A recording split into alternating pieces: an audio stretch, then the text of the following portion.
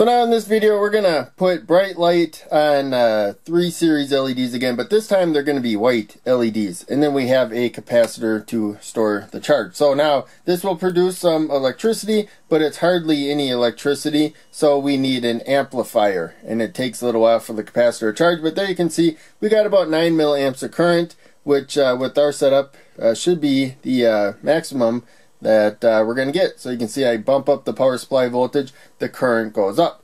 Now this is so easy to discharge, I can use my hand right there. Enough current went through my hand, you could see it sped up how fast it discharged. So we need a pretty powerful amplifier. So we have 2 NPN bipolar junction transistors wired as a Darlington pair. That makes their gain multiply with each other. So you get a lot more gain than just one transistor alone.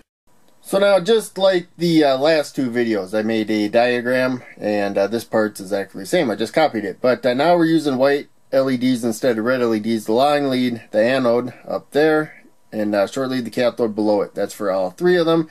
When you shine light on them, they actually produce a voltage and a tiny bit of current. So it was so little, it took this about half of a microfarad capacitor a while to charge up to get enough voltage to start turning on that circuitry. So it's very weak, but it is usable, as we saw in this video.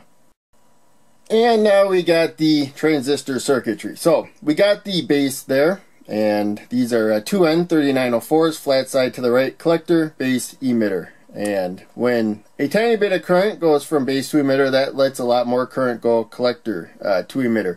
When you have a load that is between the emitter and ground, that voltage builds up across that load. But we didn't have enough gain. The transistor couldn't provide a big enough multiple by itself to light the LED. So we got a second transistor. So we'll have more current, a lot more current than that base current, going from base to emitter there, allowing even more current. So the gain actually multiplies. Let's just say each one of these has a gain at 200. It'll be 200 times 200, so like 40,000 gain right there. It should be. Now, because we got very little current coming from there.